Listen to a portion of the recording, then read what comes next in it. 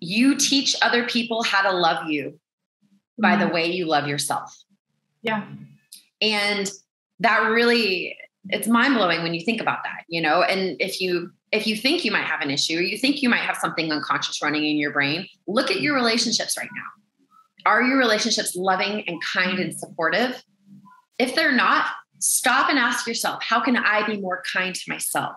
How can I be more supportive to myself? How can I be more loving to myself? And once I flipped that script, I was like, oh, okay, if I want someone to cherish me, I need to cherish myself. If I want someone to adore me and think I'm beautiful, I need to adore myself and think I'm beautiful. And again, the best way that I know to consistently get those new thoughts into your mind and your body, more importantly, is through EFT, affirmations, journaling. I would, when I was really changing, I would say, you know, I deserve to be cared for. I deserve to be loved.